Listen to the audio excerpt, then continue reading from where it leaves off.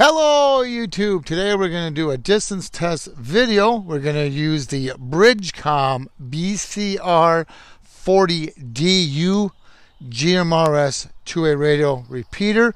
We're going to be using that with the Retevis RT97S GMRS two-way radio repeater.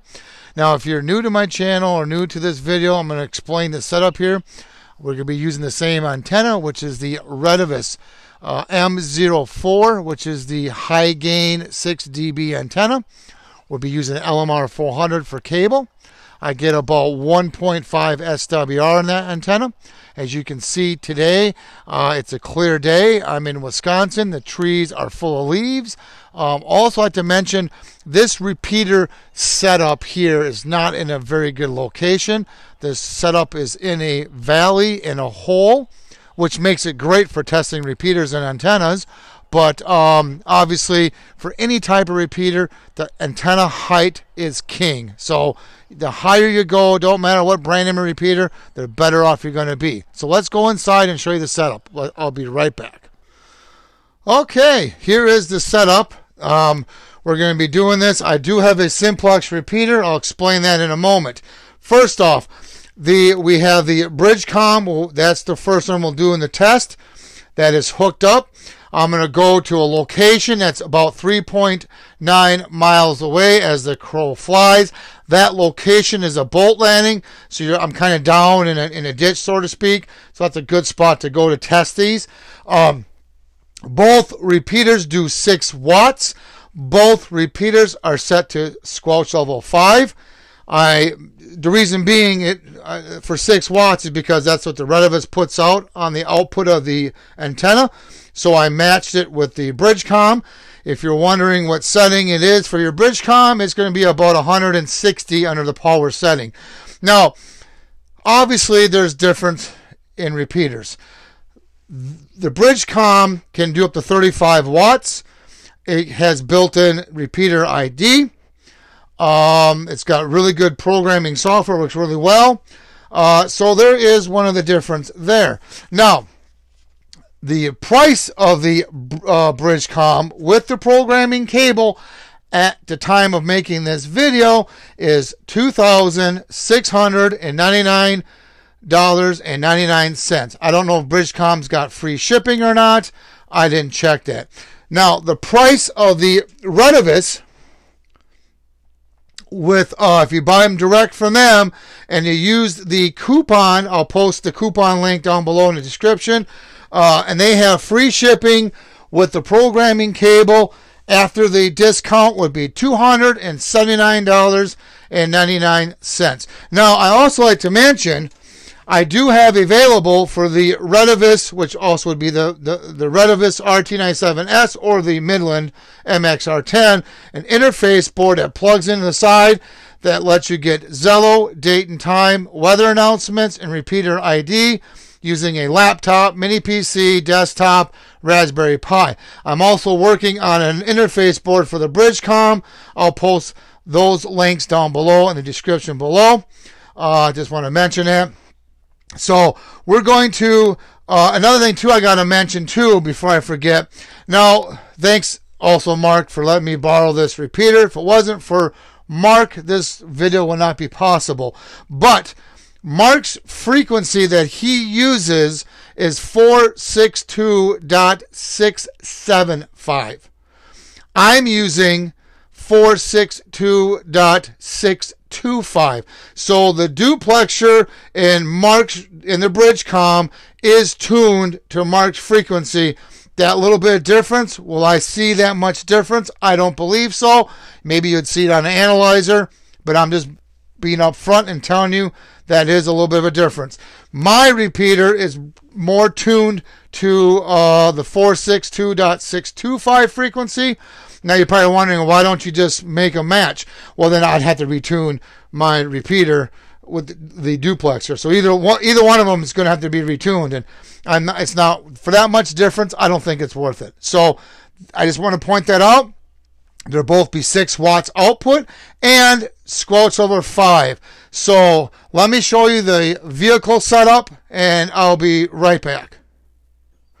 And actually, before I go to the vehicle, I just remembered I am going to be using a simplex repeater, which is going to be right over here. If you guys have been following my YouTube channel, I use this. This is a handheld hooked up to a computer that records and plays back all activity over the airwaves. This is going to be programmed to the repeater frequencies.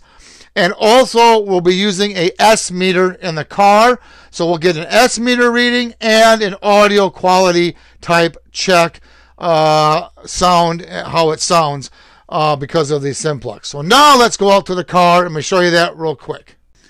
Okay, I'm going to be using my adjustable J-pole antenna. I've done some videos on that. Works very well. SWR is about a 1.4, just so that you guys know.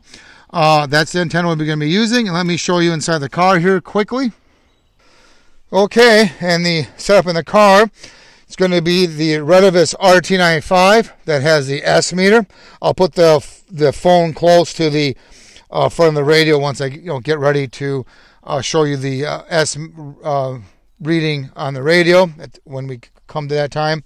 So, and it does about 20 watts. The car will be running. The RT95 also has a voltmeter on it, so you'll see the voltage running. The car will be running. Does about 20 watts. So now let's go out to the location, which is, like I said, 3.9 miles away as the crow flies. Bridgecom repeater up first. I'll be right back.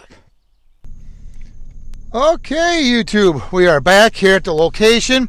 I'm at the boat landing. You can kind of see the vehicles up there. The road's higher up. I'm kind of down in a ditch, so to speak. The direction of the antenna, the car is facing the direction of the antenna or the repeater, which is that way. I'm going to do a couple tests here. You'll remember I have the simplex repeater running, so it will record and play back. We're going to hear how it sounds. And I'm going to move the camera up closer to the radio here so you can see the S readings. So that's when this is the Bridgecom repeater is up first. I'm going to try to park the car in the same spot for both tests here. So let's go ahead and get this close to the radio here. Bear with me. So hopefully, and I'll put the microphone close to the radio here. You can see the car is running. The voltage is showing. This does have the S meter, which is nice. So let's, I'll take the headset off and put the microphone by me or by the radio so that you can hear it.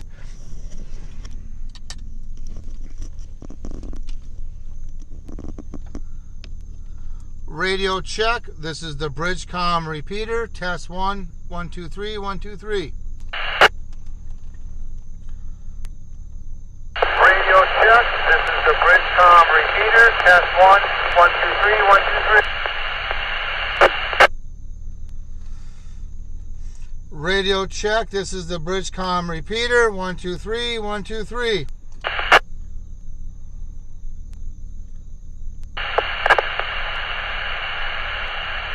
Radio check. This is the Bridgecom repeater. 1, 2, 3, 1, 2, 3.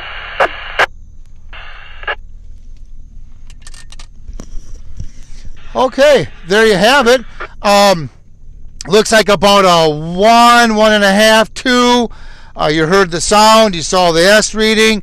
Let's go back and switch out to the Retevis repeater. I'll be right back. All right, next up is the Retevis RT97S. And also, by the way, this was not plugged in. The Retevis was not plugged into power when I did the Bridgecom test, just so that people don't think there was some type of interference. I also unplugged the power cord from the back of the Bridgecom. That's not plugged in. But I do have, obviously, the cable, my antenna cables on the Retevis. So that's the next one up. I'm going to put you on pause. We're going to go to the exact same spot, and we're going to test the Retevis RT97S repeater. I'll be right back. Okay, YouTube, we are back to the same location, as you can tell. I'm going to put the phone here close to the radio. I'm going to get the microphone by there. This is the Retevis RT97S. Same spot, which is going to be the 3.9 miles away as the crow flies. Both repeaters are set to the same wattage. Both repeaters are set to the same squelch level. Let's see what we got with the Retevis. Let me adjust this here so we can get you guys to get here, get you so you can see it here. Hopefully you can see that. I'm trying to get it so the sun ain't glaring too much either, but it's that time of day. Let's see how that looks. Well, if I can get it better. Okay, maybe there. Bear with me, I apologize. Like I said, this will be the Retevis repeater.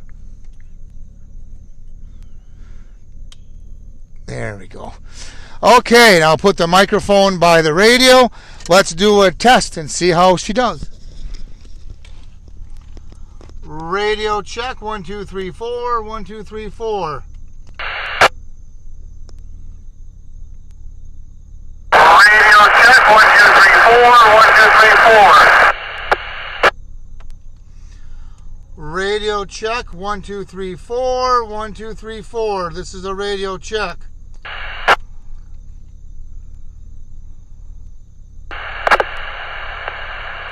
Radio check, 1, 2, 3, 4, 1, 2, 3, 4. This is a radio check. Radio check, radio check. 1, 2, 3, 4, 1, 2, 3, 4. Retevis RT97S, radio check.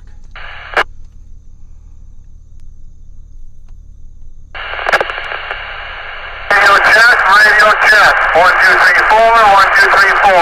Retevis RT97S, radio check.